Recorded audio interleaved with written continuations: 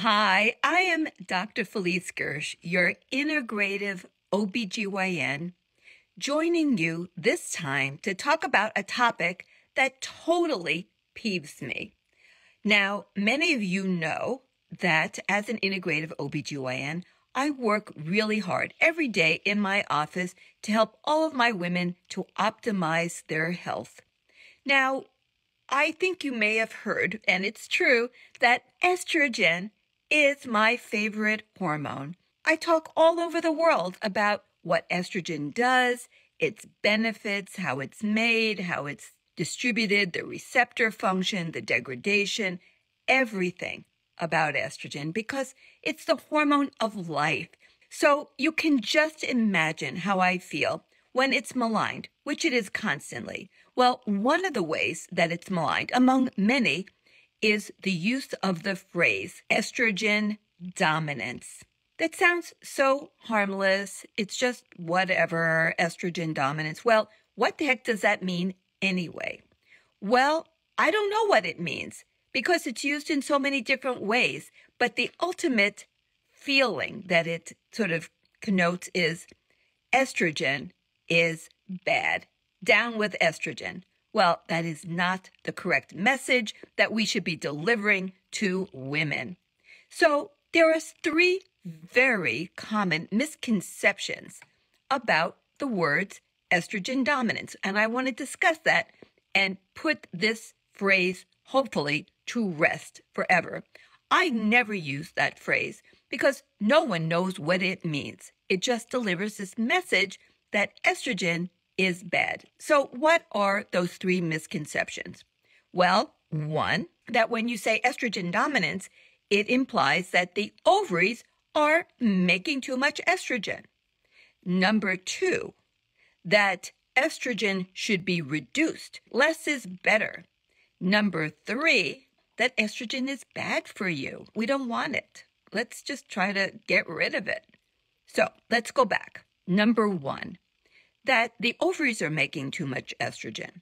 Well, in reality, that happens very infrequently. In fact, there's only really one time in a woman's life, a phase of life called the perimenopause or the menopausal transition, when women actually can very briefly make too much estrogen in the form of estradiol, the estrogen that's made from the ovaries, in too large of an amount.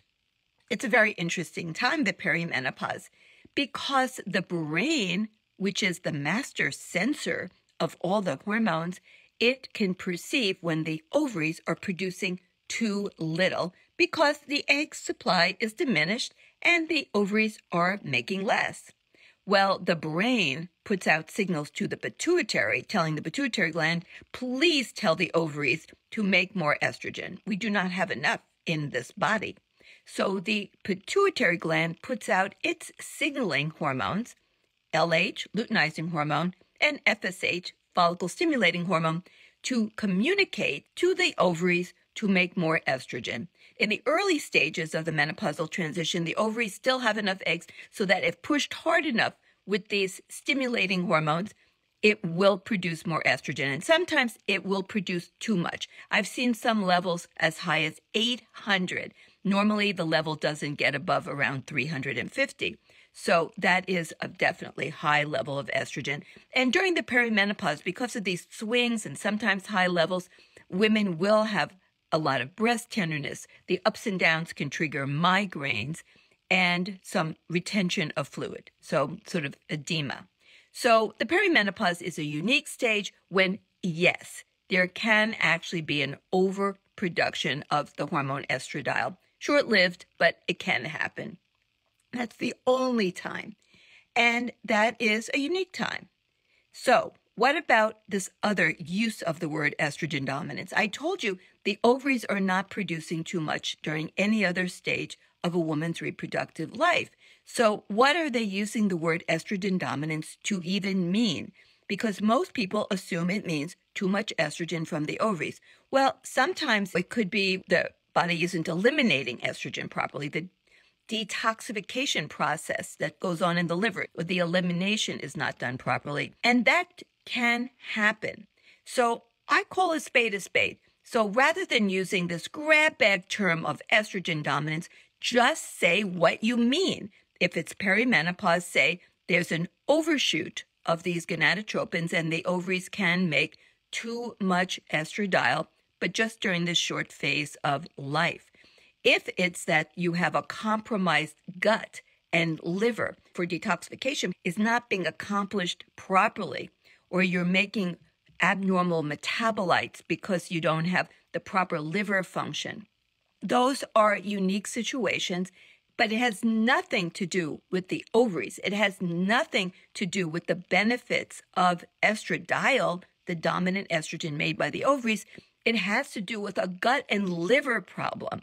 So that can cause wrong products being made from estrogen through the liver, circulating again instead of being produced into other metabolites that then get eliminated through the bile duct and then pooped out with the stool. So let's just explain what you mean by estrogen dominance. Is it that you're having detoxification problems, elimination problems, constipation, liver disease? Then let's talk about what you're really saying. It's not that estradiol is being made in too large of a quantity. It's that the body is improperly detoxifying estrogen. That doesn't make estrogen bad. It makes liver disease and gut problems bad. Now, what about the next one? This idea that you have too much estradiol or too much estrogen. Nobody even distinguishes between that. And therefore, estradiol or estrogen is bad. It's just intrinsically bad to have too much. And therefore, we should try to get rid of it.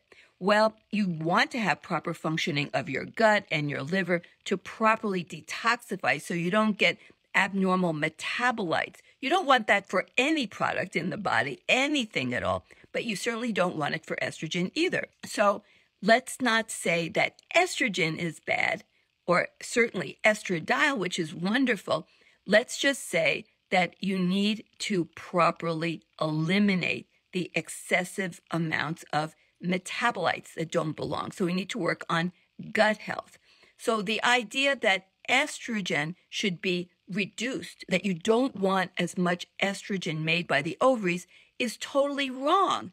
So the idea that estrogen is bad for women is totally wrong. These misconceptions that the ovaries are making too much estrogen, that only happens during the perimenopause, it's brief and it's not dangerous. It can be uncomfortable, I will give you that.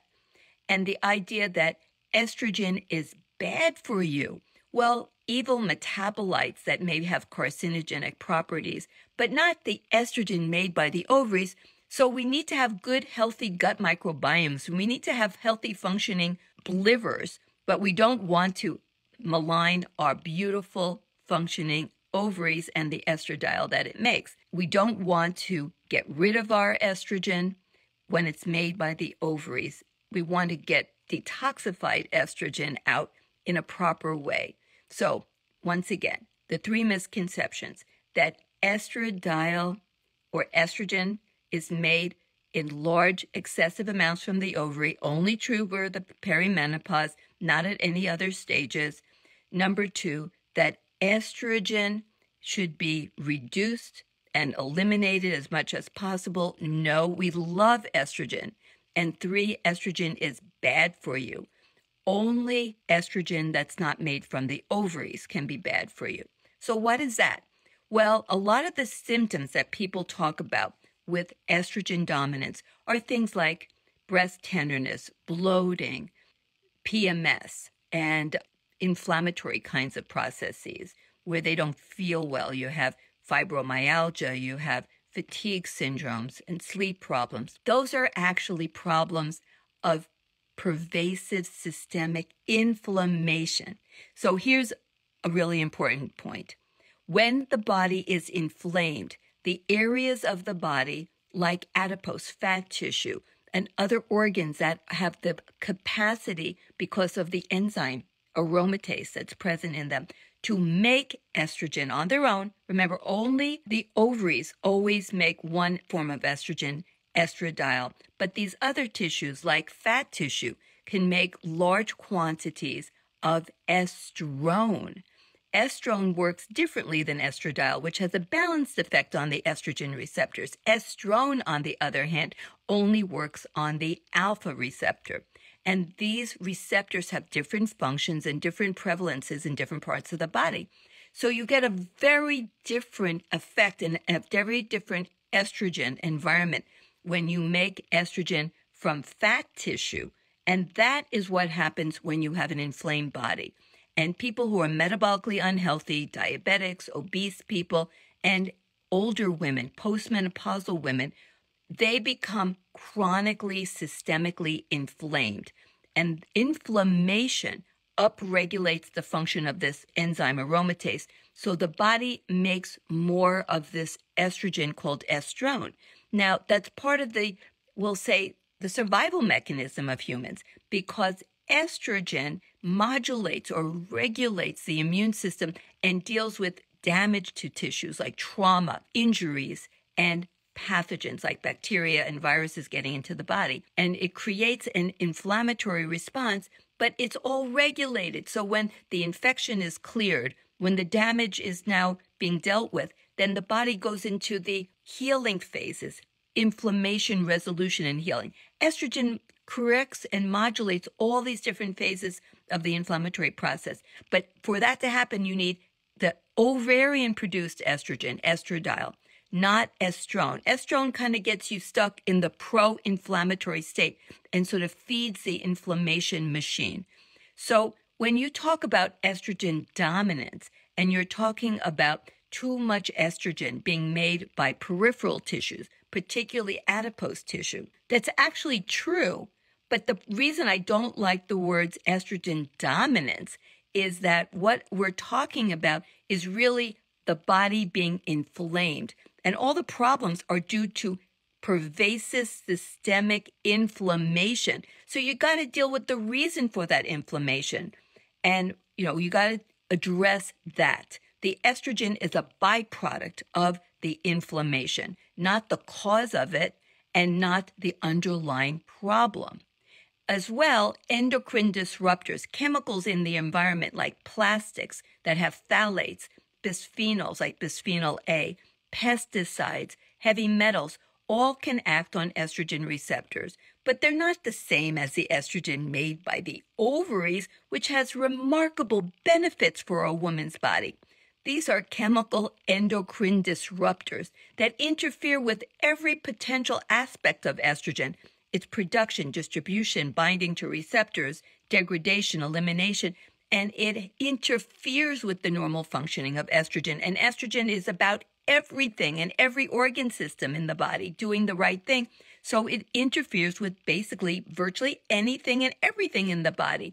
That's not what you should be using the words estrogen dominance for. You should use the words endocrine disruptors in the body. But when women have high volumes of these chemicals, they say she has estrogen dominance. So people think it means that the ovaries are making too much estrogen. And then they hate estrogen and they think you got to get rid of estrogen. Estrogen is evil. Less is more. More improvement for the body, more happiness, more health. That is the opposite of what is true. Estrogen is the hormone of life, of healing itself. The last thing we want to do is get rid of the estrogen produced by our ovaries, estradiol.